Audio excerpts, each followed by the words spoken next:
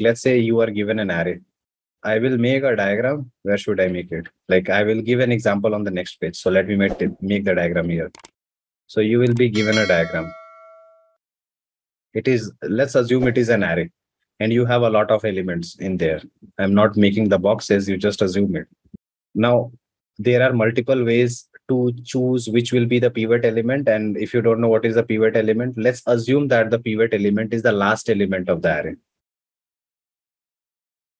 Let's just assume that. Okay.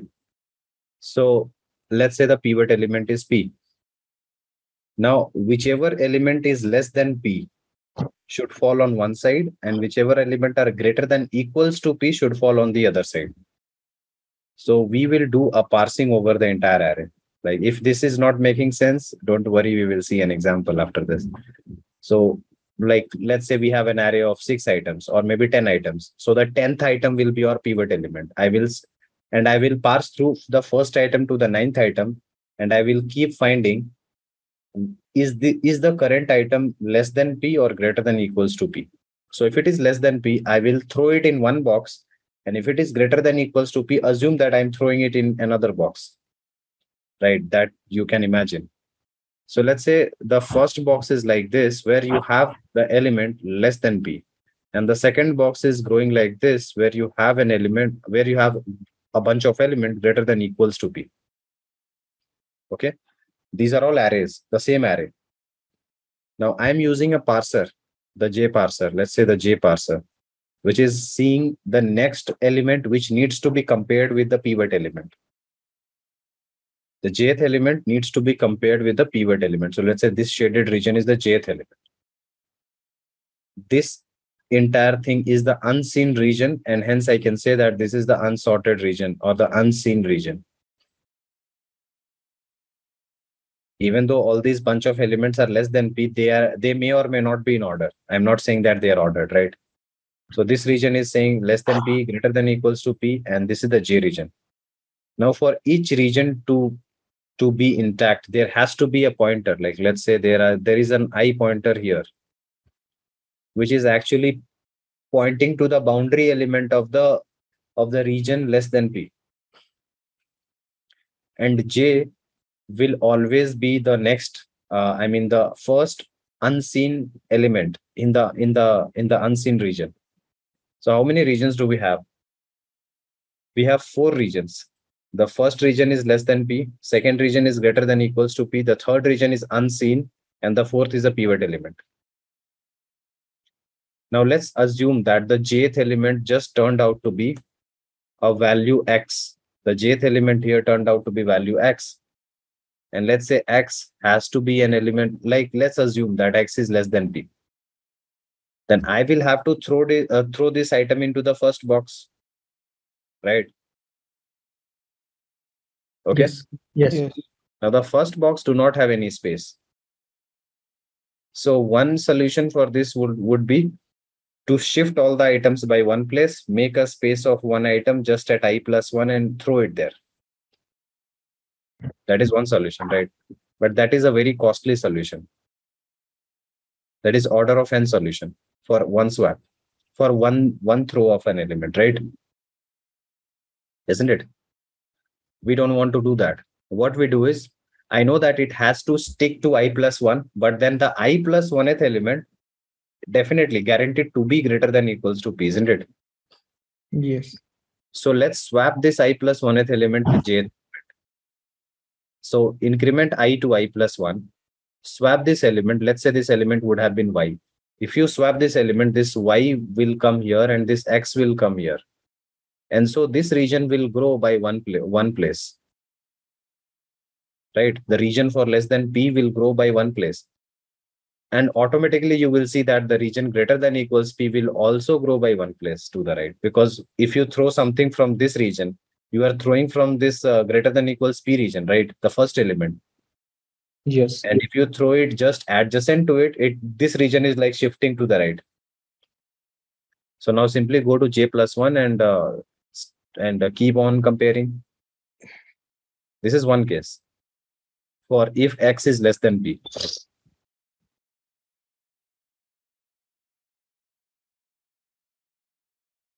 So let's say that I have another case of x greater than equals to p, then what happens? So if x is greater than equals to p, you don't need to do anything. You just skip to the next item and this region will definitely increase, right? You just skip to the next item and it will keep on appending to the second region. So there can be no more than two cases, you know that, right? Either it will be less than p or greater than equals to p. There is no other case. We have covered both the cases. Now let's say the entire parsing is done and you have reached to the pivot element. So you will break out. And now you know where the pivot element has to be placed. This entire region now belongs to greater than equals to p. And this region belongs to the less than p. Now p has to come in between these two regions. So that you can say that if I have a pivot element, I will place all the elements less than the pivot element on the left side and all the elements greater than equals to pivot element on the right side. Okay. Right. So you use the same technique. You swap I plus 1th item. Let's say this was item Z. You swap it with P. So P will come here and Z will come here. And definitely Z is from this second region. So this makes sense that you append it to the second region only. And so this region remains as it is. The pivot stays here. And you have all the elements greater than equals P on the right side. All the elements less than P on the left side. So you are not exactly sorting this entire array, but what you are doing is the idea is you pick a pivot element. You have the choice of picking it as any element, but for simplicity, I will pick the last element as pivot.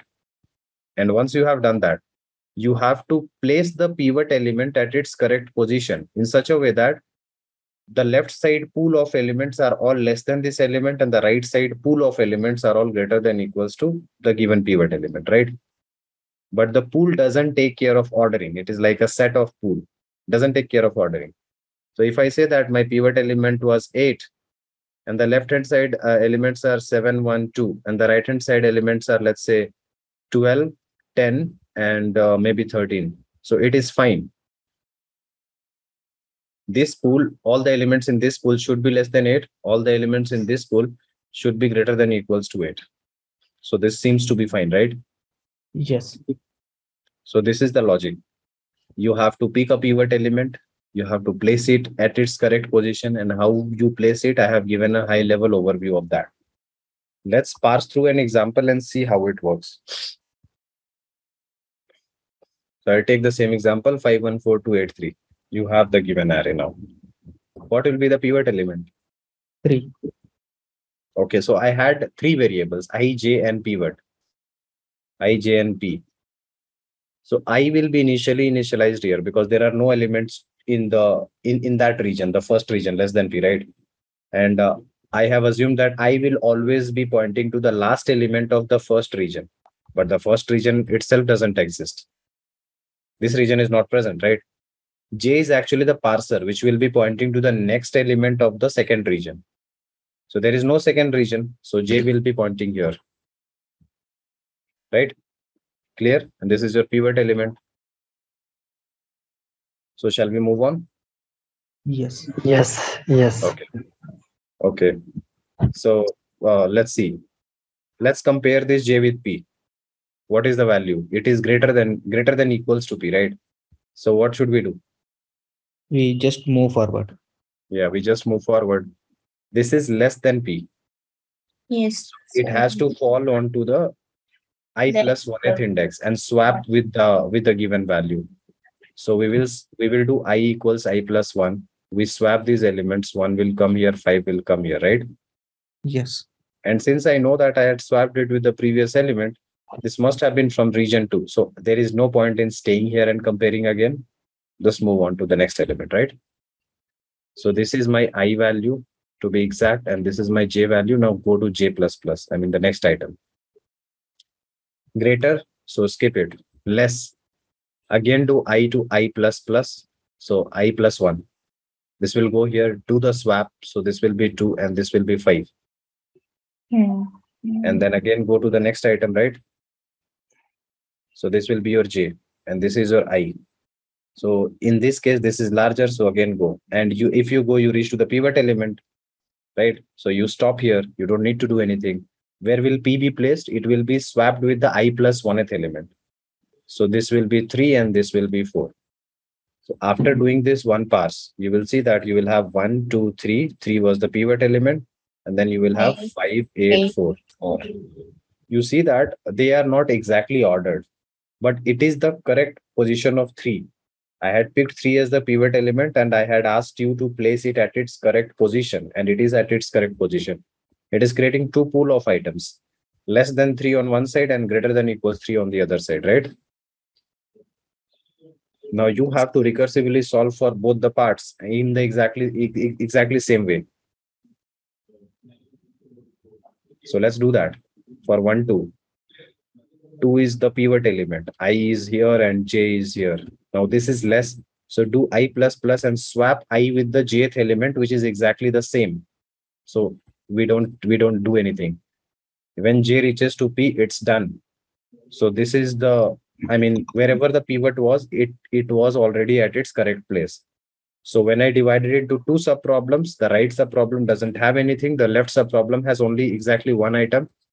And this is a base case that you have only one item in the array that is already sorted. So you don't need to do anything. You go back. Now go to the other side of the call and let's take 584. If you take this as the pivot element, you will have this as I, this will have J. You compare this J with this P, this is larger, so move on. And this is also larger, right? So move on. Now you are at the pivot element. So where will this pivot element go? It will go swap it with the I plus 1th index. So this will be 4 and this will be 5. So this will be like this, and this will be your what do I say? Your array. Now left subproblem is of 0 size, right subproblem is 8 and 5. You pick this as the pivot element. This will be I and this will be J. J is larger, move J to the next position.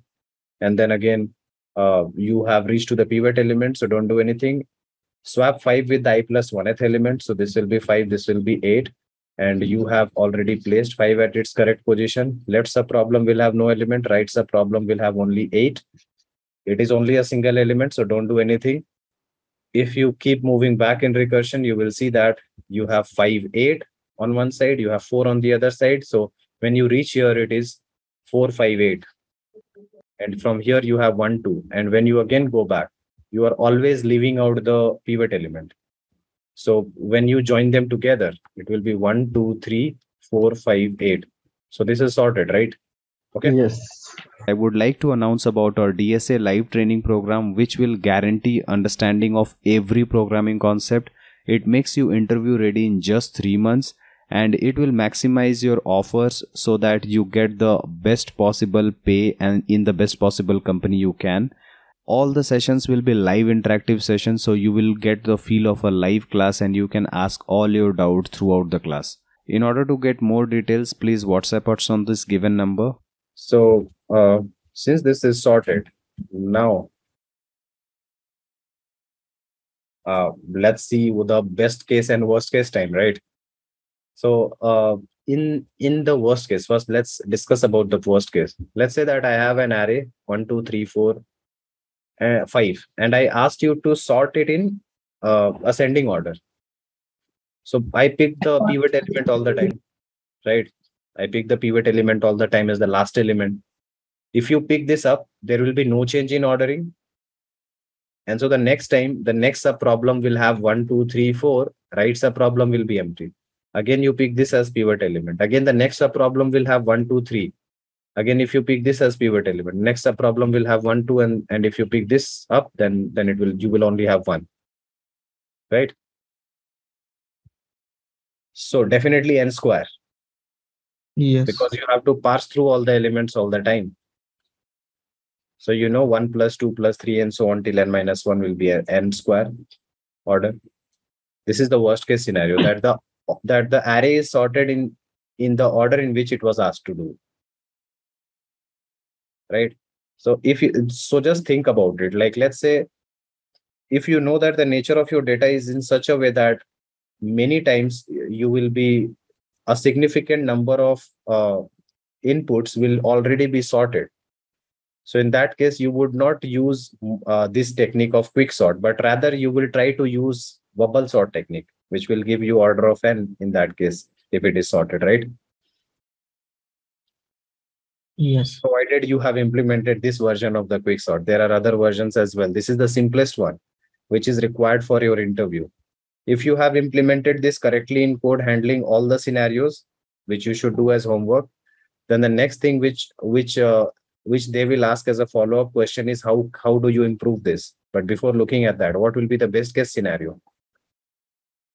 The best case scenario would be something Pivot like, is middle. 5, 1, 2, 3. yeah. So that will be like a binary partition. So let's say 1, 2. I mean, I'm not giving any array, but let's say you were given an array and a pivot element, and the pivot happened to be placed in the middle in such a way that the n size problem became n by 2 size and n by 2 size, right? And again, you happen to get n by 4 size and n by 4 size and so on for everyone until you reach to a subproblem of size 1. So we already know if this is the structure, then this will be NlogN, right? We know that, right? Yeah. Okay. So this is for the simple quicksort, implementation. Now, if you think about not very simple one, but let's say that the interviewer may ask you how to optimize this further.